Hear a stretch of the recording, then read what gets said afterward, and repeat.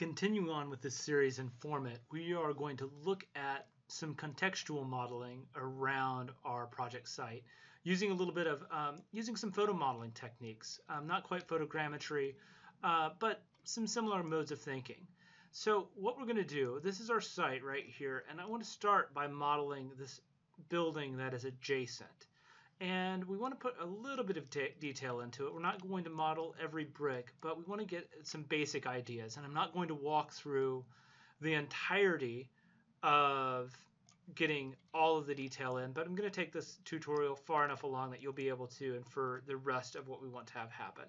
So the first thing that you'll notice is this is a little bit too low of a resolution satellite photograph for us to work. It's great back here at a distance, but once I zoom in on this, I really, the difference in, exactly what is the edge of this building could mean quite a major difference in our model. If the edge is this fuzzy part here to here, maybe it's 46 feet, maybe it's 54 feet.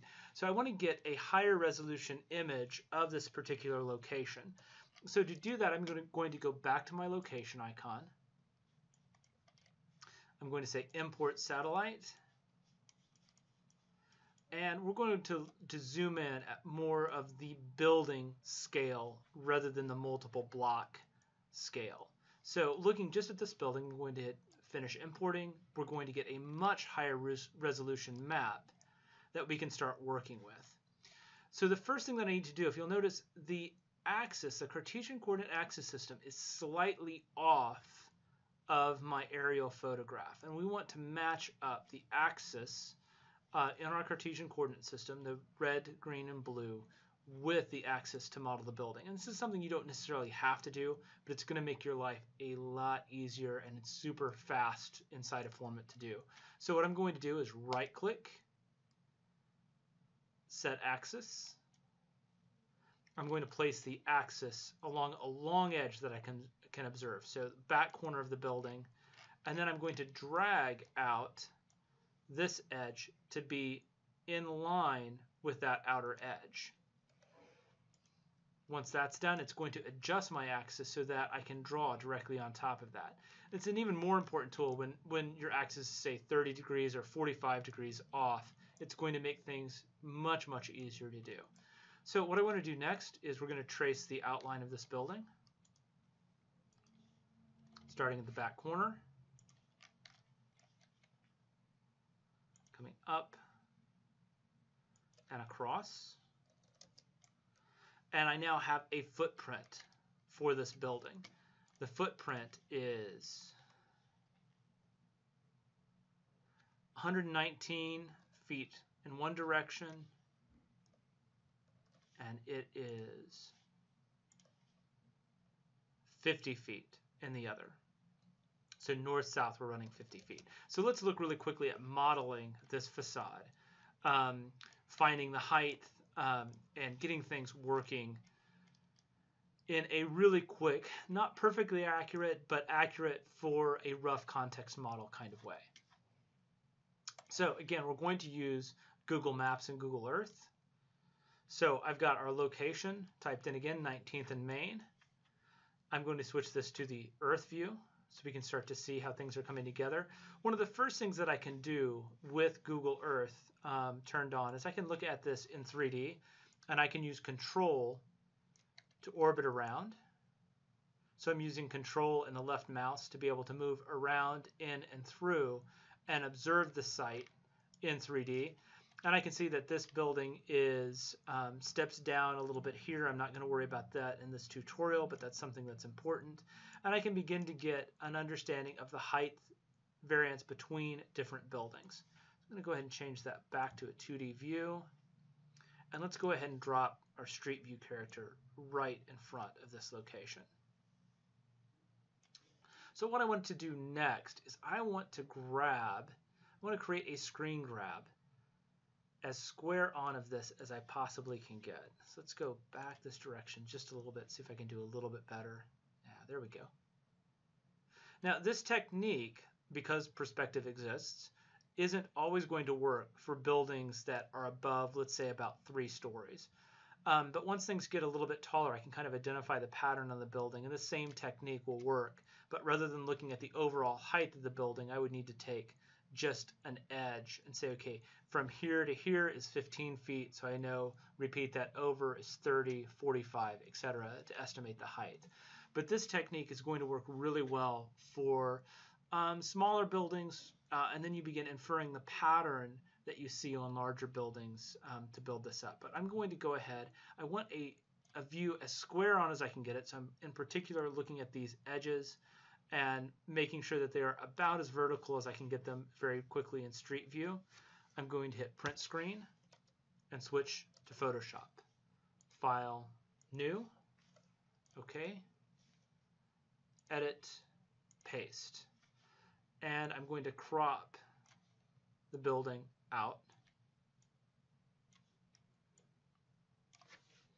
in a couple of steps. So I'm going to go once, and then once I zoom in, I'm going to crop the building out one more time, getting right to the exterior edge on each side as best I can. I'm going to take the bottom right to the bottom edge of the door. I'm not going to worry too much about how the contours of the site work with the bottom of it. I'm going to come right to the top of the building with the top piece. So I'm going to get something like that. It's not perfect, but it's pretty good. So I'm going to do a File, Save As,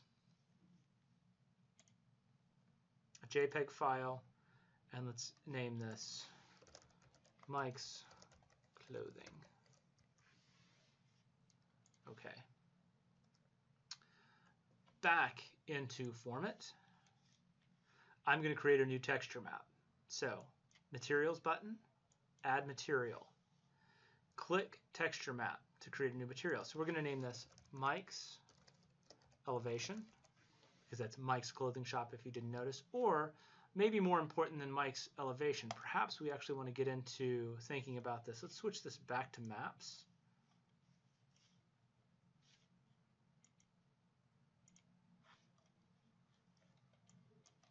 Let's actually look at this location and see if I can't get a little more detail, something better to name this as. There we go. It's probably a better practice to use the street name, 1830 Main Street. That's really what I should be using to identify this. So let's get a little bit more technical with this. And let's do File, Save As, 1830 Main East Elevation. JPEG. Technical is good. FormIt, 1830 East Elevation. Click to add texture map. We are going to load an image from a file. So this is going to pull that file off of my computer.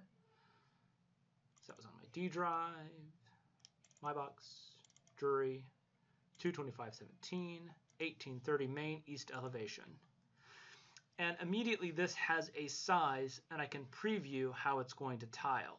If you remember, this dimension across to across was 50 feet. Enter. I now can infer my height as approximately 33 feet 4 3/8 of an inch. So let's say OK to both of those. So now I'm going to take, clicking on this face that I traced out, and we're going to extend it up 33. Oh, I'm going to hit the Tab key to pull that up. 33 feet 4 inches. I'm going to select my elevation, 1830, my texture map of that elevation. I'm going to select the paintbrush, and I'm going to paint that surface right here. And now I have a few things that I can guide along and follow with. So I know at some point across here, and I should be way more precise than this. Please be more precise when you're doing your own project. This divides into an upper and lower piece. So let's go ahead and pull that down. I can certainly assume that this is a parapet system. So I'm going to select this top face, right click, and choose Offset Face. So we're going to bring that in about 18 inches for the parapet. I'm going to pull that inside face down about, again hitting the tab key, 6 feet. And then we're going to isolate this front piece right here because this front piece comes up higher than the rest of the building around it. So again, I'm going to draw a line from edge to edge and a second line edge to edge, essentially to divide this into 2 pieces so I can have an upper and a lower. So I'm going to take this face and bring it down about 4 feet. Now this next piece I have set so I can begin working to sort of define the character of the front of the building. So again, I could be really precise with this, but I'm just going to kind of eyeball these things together really quickly. So I'm going to map those in, or block those in I should say, and then we're going to come across, do that, that. So now I've got that divided up into 1, 2, 3, 4, 5 faces. I'm going to select the outer faces, 1 and 2, and pull them down to roughly match the top of the photograph. Let's do the next 2 faces in, this one and this one. Same trick. I'm going to pull those down. And again, I'm using the image on the right. Again, this is an image that's in perspective, so it's not necessarily going to match up left to right. So I'm looking more at, using this side as a guide. So this time, these edges slope, so I'm going to use this edge and bring it up. And now I want to match this edge to this edge. So again, I'm going to select that line. I'm going to click the corner and begin moving it up, and then I'm going to hold the Shift key. The Shift key is going to lock in my vertical inference, and I can use that edge. So you can see a dashed line running across right here. No matter where I move my mouse, if I have my Shift key held, it's going to move this line vertically. So I'm essentially going to match that to that to make sure all of those things line up. And that's beginning to get at the character of this. It looks to me like I should pull that up just a little bit more. So we're going to see the beginning of the tiling on that texture map, but I don't care. I'm looking more in terms of, is the character right?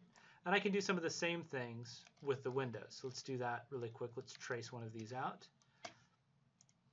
So my pen tool, rectangle.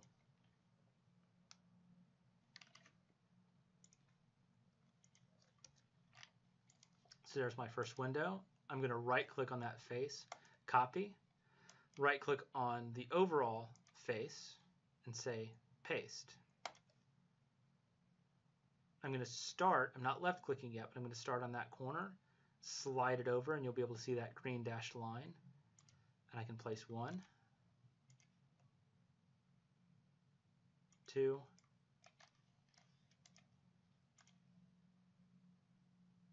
3, and 4 windows. Now, if you notice, I was using that green axis. Again, I can't use the photograph too much because it's in perspective. And I could have done my best to pull it out of perspective in Photoshop, but really I know once I get it in here, I can use my red, green, and blue axes to make sure everything's correct. So now I'm going to select these. So I'm selecting each object while holding down Control. And I'm going to push those windows back in about 6 inches to give them some depth. I can do the same thing to create a frame around the outside edge of all of the windows. You can see this sort of molding here. And again, I'm not going to go too crazy into the details with it, but I definitely like to get that idea of what's happening across. Again, I'm going to make sure I'm locked in on my green axis. I'm going to come down on my blue axis, place that.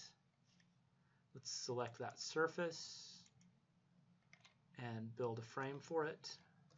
And then we can offset that frame coming out away from the building. So I'm beginning to build that sense of relief across the building surface. And I can do the same thing with this sign. And this sign right here is right in the middle of this upper edge. So I'm going to use my line tool. I'm going to grab the midpoint of that top edge. I'm going to come down to the base of the sign.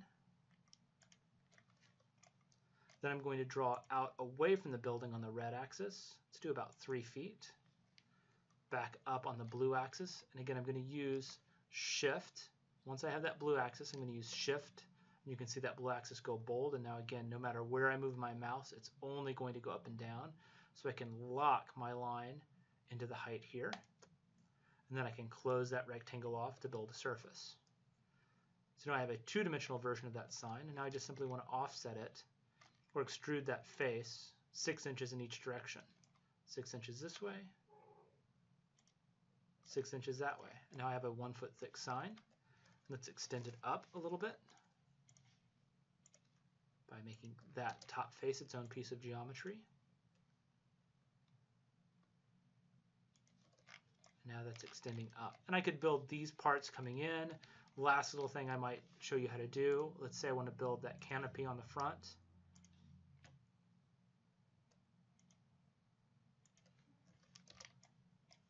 Same kind of techniques. We can pull that out. And then I can select this top edge and pull it down. And that's beginning to build those canopies along the front edge. So those techniques in combination begin to set up very, very quickly your context model.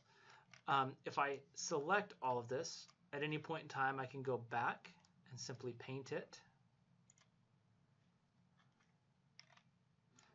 to go ahead and put it back to a basic surface, a basic white. There we go. Didn't quite grab all of it. There we go. Oh, come on. Got it. So I can look at that only as sort of those surface details, or I can continue to kind of touch up those texture maps to try and create something that's a little bit more photorealistic. For me, for my take, I'm most interested sort of in this formal context. I can always go back and study the materials, the photographs for the material context. This also gives me an idea of what I can start turning into a physical model as well. So the last piece that I want to do, I know that I'm going to come back and incorporate this into a larger piece of typography. So if we go back, let's set our location once again, import satellite photo. Let's go back to this larger urban context, finish importing. So you can see now I've got a small building and it's not quite in the right spot anymore. So the last step that I want to do once I have a building completed is I'm going to highlight all of it. I'm going to right click and turn it into a group. Again, I want to name this group with the street address. So once I have that done, I should be able to select it. And let's look at its properties. So I'm going up to the properties panel here, click to set name. That was 1830 Main. And again, if you use the street address, that's going to keep things kind of clean and neat. And once I have that as a group, I can move it to the right location on that lower resolution satellite photograph. And that way I can start building up the context for the entire model. If I find out that I need to add a little bit more detail in later, I can select that group, double click on it, and let's say add that parapet on this little piece right back here that I forgot. Do that. Middle line, just pull that back down, get that looking a little bit more believable. And then I can just click, double click off of that file, and it goes back to being its entire group. So that closes that detail of starting to build context models based off of Google Maps, Street View, and FormIt.